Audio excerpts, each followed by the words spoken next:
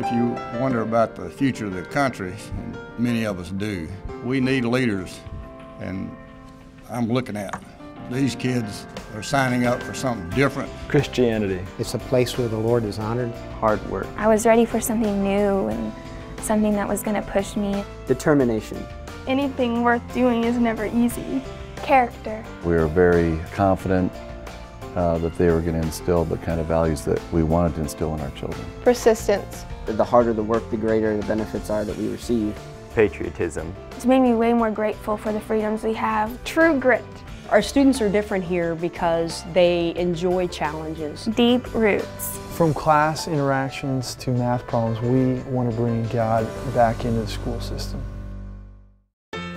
The mission of School of the Ozarks, just like the College of the Ozarks, is to provide the benefits of a Christian education to those students who are found worthy but might be without sufficient means to procure such an education. Our long-time vision for them is that they would be strong in the Lord, that they would be critical thinkers, and that they would be influencers in their families and in their communities. Students pay absolutely no tuition. In the tradition of School of the Ozarks and College of the Ozarks, it is a tuition-free education. We could never afford a school like this. I mean, it was an extraordinary gift. I mean, we believe it was a gift from God. We're looking for kids with great character and a great desire to grow and learn, not just in the academics, but as young men and women. It's not necessarily that we're all the smartest ever, but it's that we are all hardworking and we strive to be the best that we can be. One of the cool things about this school is the kids don't really need to be motivated to do academics. I think it's kind of built into each one of us to,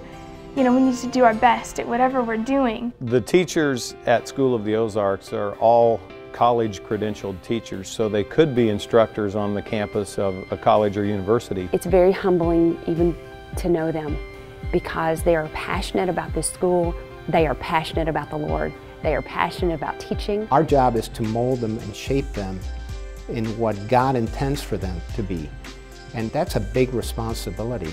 We have to be in the center of God's will in order to be able to do that. The teachers, they don't just teach you, they hold you accountable in your faith, and they're good Christ-like role models. We feel like the love for learning our kids have has purely been from the love the teachers have for teaching, but also the love they have for these kids. This is a family at SFO. At School of the Ozarks, our students are going to get a classical Christian education where they will walk into every classroom and they will not only receive the basic education of that specific class, but also they'll get the Bible thrown in with it. It's tough, but not because we need to say we're tough and we're hard.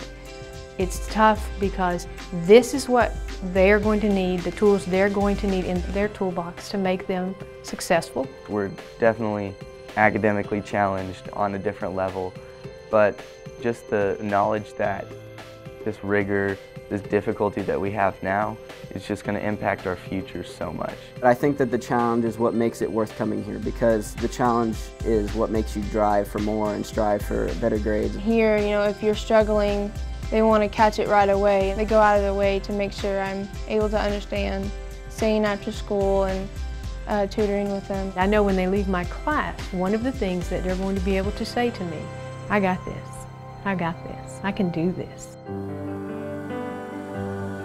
The big thing that separates public schools from School of the Ozarks is the Christian element. It's not just a Christian school where they slap the name on it.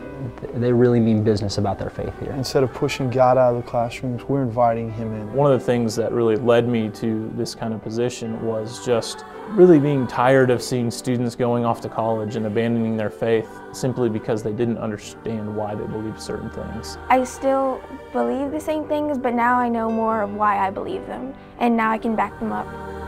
Just with your faith, each student kind of challenges each other, kind of iron sharpens iron kind of thing, and it's just really cool to see students making other students better. Well, here at School of the Ozarks, we don't just hand out GPAs. We also hand out a work point average and a character point average. I really think that's one thing that makes the school unique, is they're not just wanting maybe academically smart kids, but they really want you to strive to be more like Christ. All students at School of the Ozarks are required to put in at least 2 hours of work during the week, cleaning and maintaining the classrooms in which they deal with on a daily basis. Even though we just clean our school area, it still lets us know that we have a job to do. We really want to foster that love of country in our students, so we emphasize the patriotism and what's special about the United States of America and what obligations we then have by being citizens of such a great nation. They teach history from a true and a Christian perspective to the kids, you know, so they really learn what the founders believed. The School of the Ozarks has helped me realize that the sacrifices that have been made for freedom and the godly roots that America was built on. It's our job as those that are working at the school to really make sure our kids are getting a well-rounded education. And we do that through a variety of different ways, whether that's electives with band and art and choir, or whether that's within our athletic department with volleyball and basketball, track and cross country. If we can help each other score a basket in basketball, I mean, we can also help each other, get through a rough day whenever we have so much homework. We really are like a team on the basketball court, and then we're a team whenever we're at school too.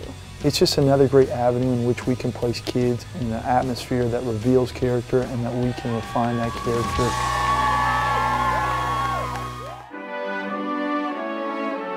I'm so encouraged and inspired by what I see happening here.